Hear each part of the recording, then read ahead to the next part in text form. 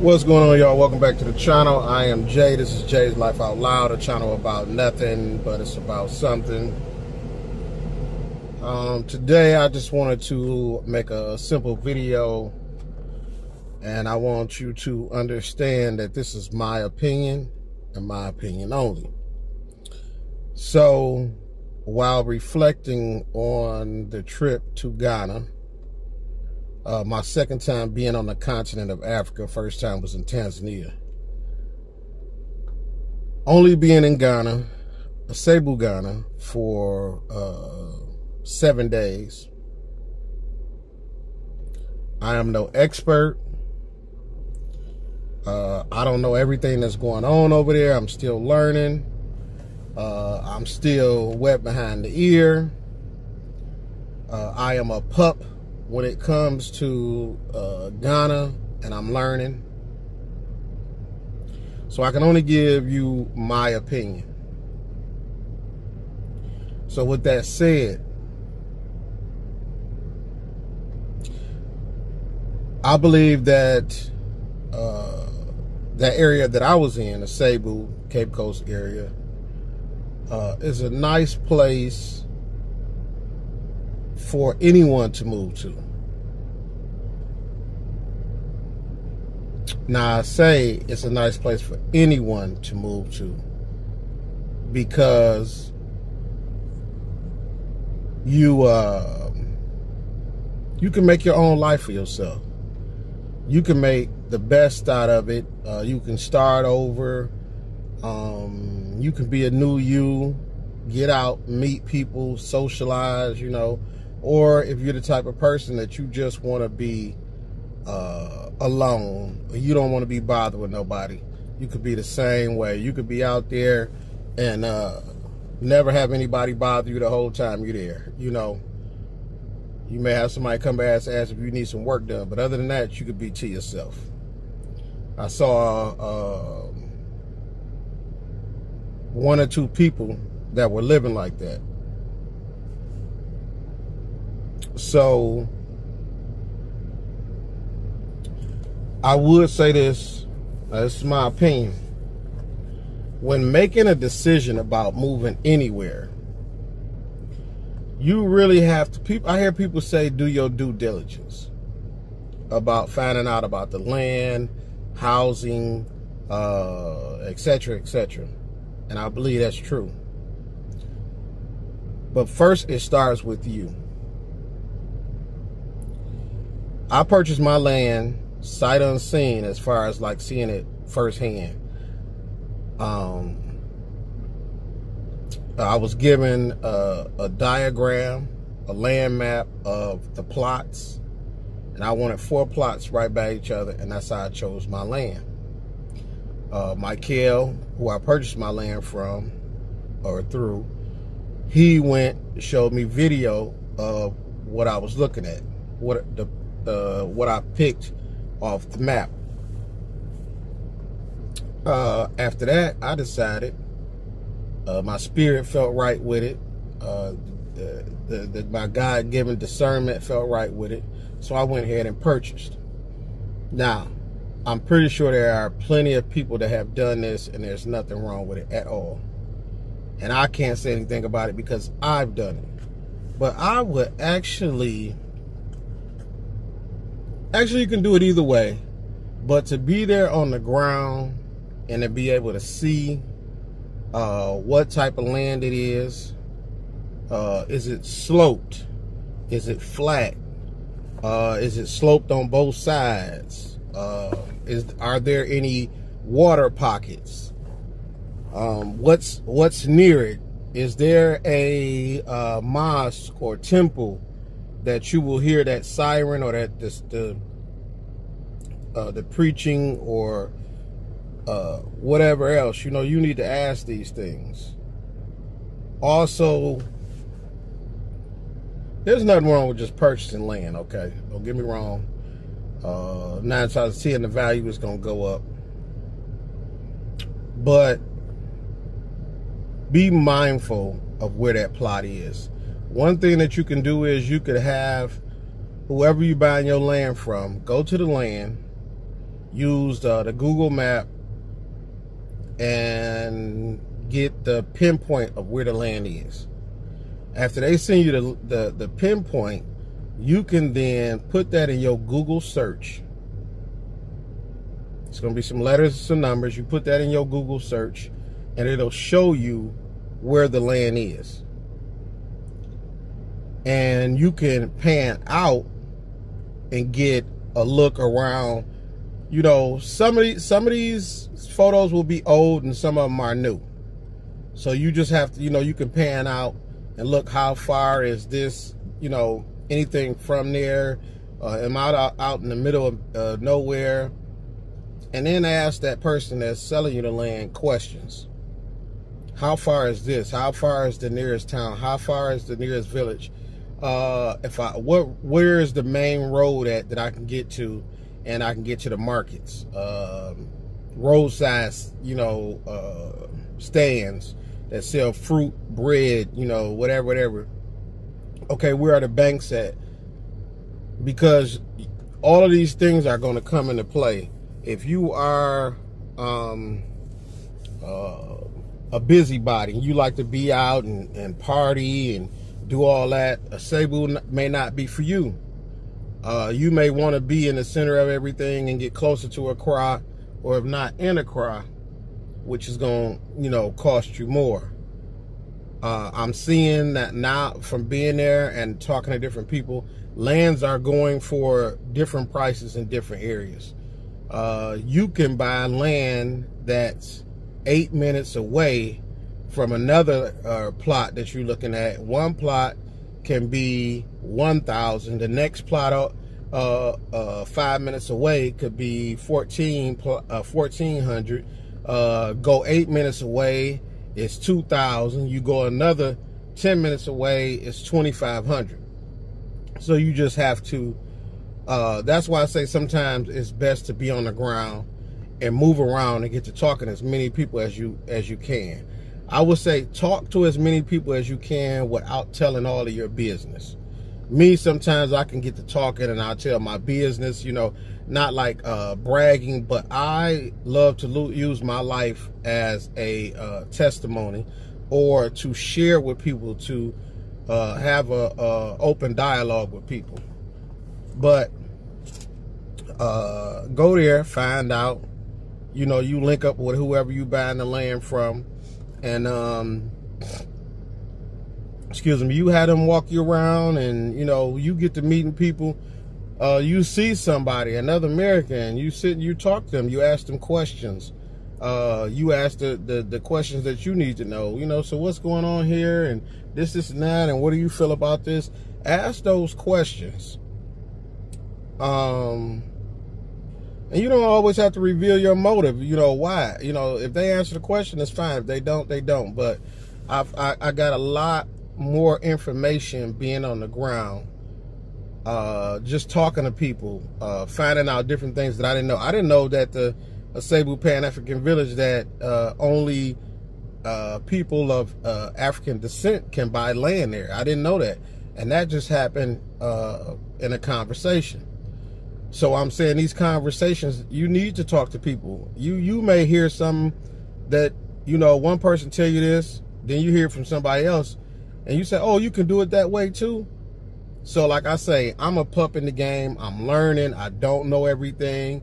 So me being there for 7 days, I'm only sharing my experience.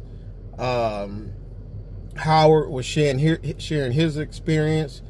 Raphael was expressing his knowledge of being raised and born in Ghana. So Michael gave me some of his knowledge, the questions that I asked. If you decide you want to buy land outright before you see it, that's no issue, because that's what I did. But if you can, go visit first. Go see multiple. If that one person that's selling you land has multiple plots, go to different plots. Look around. See what you like. Is one closer to the roadside? It's one, you may want to be up on a hill so you can overlook this, and you know, have a nice view, overlook the scenery or overlook a town or whatever the case may be. Where my land is at is slightly hilly, but where Howard's land is at, Howard's land is on a slant, but it looks out over the landscape. It looks out over hill, which is nice, and I'm pretty sure the breeze is going to be good there. But what I'm saying to you, and I like my land, believe me, I love it. But what I'm saying to you, it gives you the opportunity to look around. Because 9 times out of 10, this is what's going to happen. If you buy your land before you see it, there's nothing wrong with that. But if you buy it before you see it, you're still going to buy a ticket anyway, because you want to get there even more to go see your land.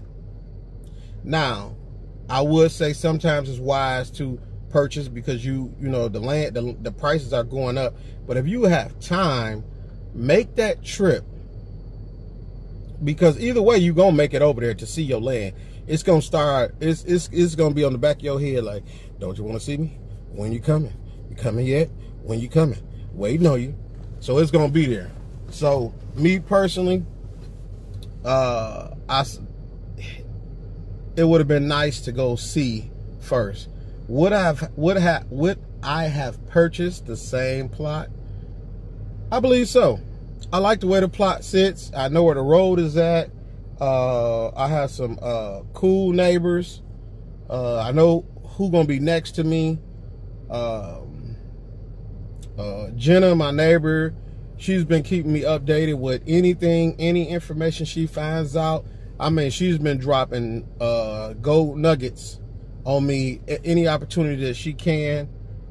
So I look forward to starting to build when the time is right. I'm not a rich man. I don't have, my pockets are not overflowing, and I'm praying that they start overflowing. I'm speaking, they gonna start overflowing. I'm speaking into existence. But just know, once you purchase that land, no matter how much you spending, if you spending $2,000, $5,000, $6,000, $20,000, whatever it is, just know that in between that, you also have to figure out what size house are you going to purchase. How big is the, are you going to have built? How big is the house? The square footage, what are you going to have? Start asking questions about that first, because it all fits into the scheme of things. Because you can buy some land and then find out that you can't afford to build on it. So now you're sitting on some land that you feel good having, but you know, I'm never going to be able to do anything with it because my bills are this and my bills are that. So does it make sense to own land that you know you will never be able to build on? But whoever you buy the land from, make sure that you ask the questions. Okay, so once I buy the land, what's the next step? They may say, okay, you need your borehole, or you need to put your wall up, or you need to put markers up, or you need to come up with a building design, or I'll send you several pictures of buildings. You can figure out which one you want to go with, and I'll let you know the price, this and that, or whatever. So you may be able to get that person to say, okay, well, can you send me the houses first so I can figure out, I want to know what my total budget is, because your total budget is not going to be just how much that land is. Your total budget is going to be the land plus the construction plus the what's the word I'm looking for? The labor plus materials. All those things are going to add up. And if you're sitting around, and this is what's on my mind now, if you're sitting around, let's say 5 years, 15 years, however long you got your mind set on, steady prices are steady going up and up and up and up. You can, like Michael was telling me, a person can call you in January and you give them a price on how much something is going to cost. They get ready to do it in December. They thinking they about to pay January prices. But the dollar is fluctuating. The CD is fluctuating. So now things are changing. Oil prices, gas prices. Those things are going to change what the price is going to be. So think about this. I got like 8 more minutes before my lunch is up with. So another thing I want you to think about, like I say, I'm a pup in this. There's been people over there 20, 30 years, all their life, whatever the case may be. So I'm just a pup. I'm looking from my opinion and what I see. You have to make a decision or know what type of mover are you going to be.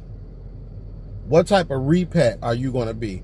Are you going to be the person that's old enough, over 62, 67, that's getting Social Security that's coming in every month? You know,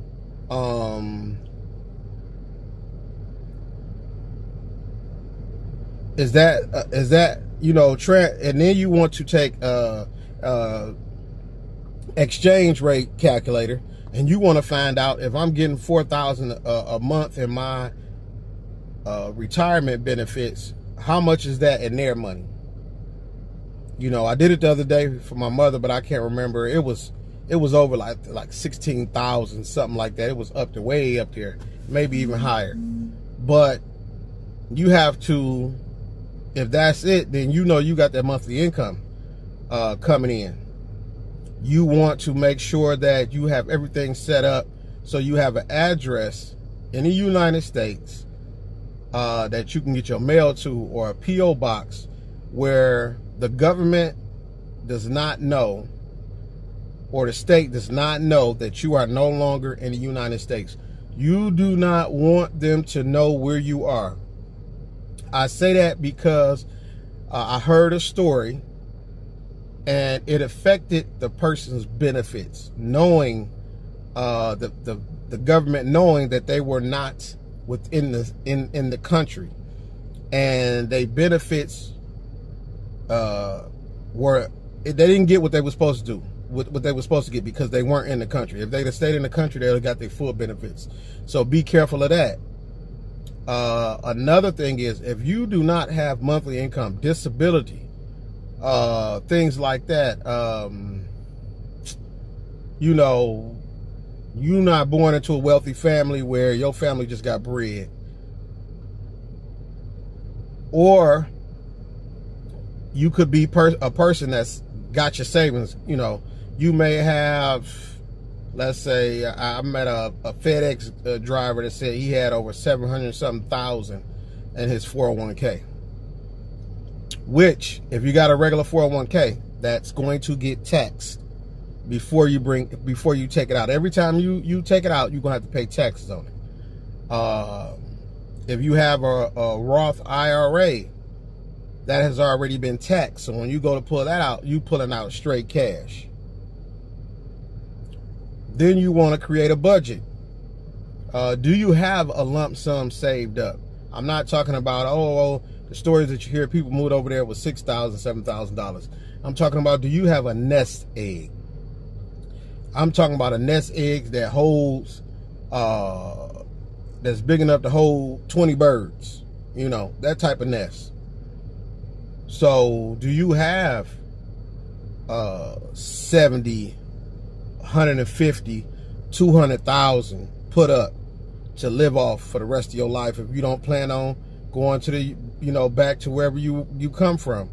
Or do you plan on being a dual citizen and going back and forth from your country back to Ghana or wherever it is you decide to purchase your land and rest your head? Or are you going to try to create a business before you move over there or after you move that will sustain you and your monthly bills? Will you build your house while you're there, or will you build your house while you're here and let it be done before you move, so you don't have to pay anybody to stay with them. You have to decide which type of repat you are going to be. Where's your money coming from? I'm 49 now. I won't be 50 to March 11th. I'm nowhere. I'm not at the retirement mark. I have what, like 17 years or something like that before I get there. What do? Are you like me, that the only thing that you could do is create a business or save, or the good Lord above blesses you with some hefty money? You have to think about these things. How are you going to get by? Does it financially make sense to you? Now here, you can be in America and your bills are high and you saying to yourself, well, shoot, my bill's high anyway, so it wouldn't even matter. Oh, it matters, because you're here and you're making money. You're here and the money is here. You're here and you're making, you know, $19, $20, $30 an hour. But going over to Ghana, you know, unless you find that something that I don't know about that's paying $20, $30, you know, dollars an hour, you're gonna need income. And unless you make that move and you start growing veggies, and you start growing your watermelons, and you got goats and cows, you know, you can get your milk and whatever else you need, or your meat. From that, you got chickens and all that. You really have to think, how are you gonna sustain yourself? And understand, another thing I had to understand, that was a vacation that I went on. It was half business, half vacation. So with that vacation that I took, you have to understand that when you go full time, it's not going to be a vacation. It's not a vacation where you can go and say, oh, I'm going to go over here and I'm going to do this. We're going to go to the castles, and then we're going to go over here to here, and then we're going to go to Accra, and we're going to eat over here, and then we're going to go back over here. You blowing money. If you're not renting no car, you have to pay to get everywhere that you go. When Kwaku took me from Cebu to get my Ghana card, I can't even think of the name of the place I went. When he took me to get that Ghana, Takati, I can't think of the name of it. If you look at the previous video, I said the name of it. He drove me all the way out there. It was a nice long ride. On the way, we was waiting an hour for the bank to process my stuff. So all together, we was probably there for like an hour and 30 minutes, hour and 40 minutes. Then we had to drive all the way back. Takoradi. That was where we went, from Cebu to Takoradi. So after that, he took me grocery shopping. He took me to the cell phone place to get my SIM card. He took me to another place to get my minutes. So you really have to think about all of this. What type of repat are you going to be?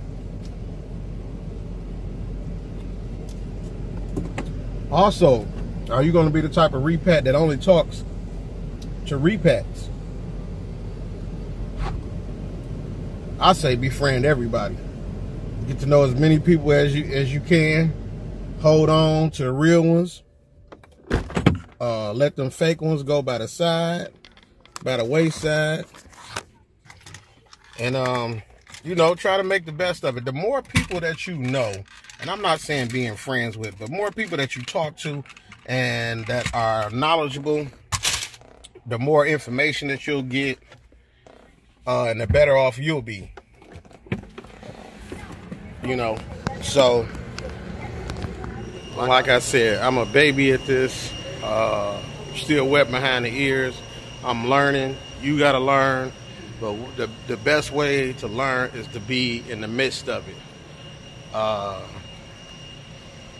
I could go on forever, but until you go and you actually see and you there, you really will never know. Videos You can watch a million videos and it still never will prepare you for Africa and what's going on. So until I'm able to get up out of here and hit the motherland, I am stuck in the illusion. Just a different type of cotton field. How long do you want to be stuck in illusion? Do you want to get out? Peace, peace, peace, peace. I love y'all.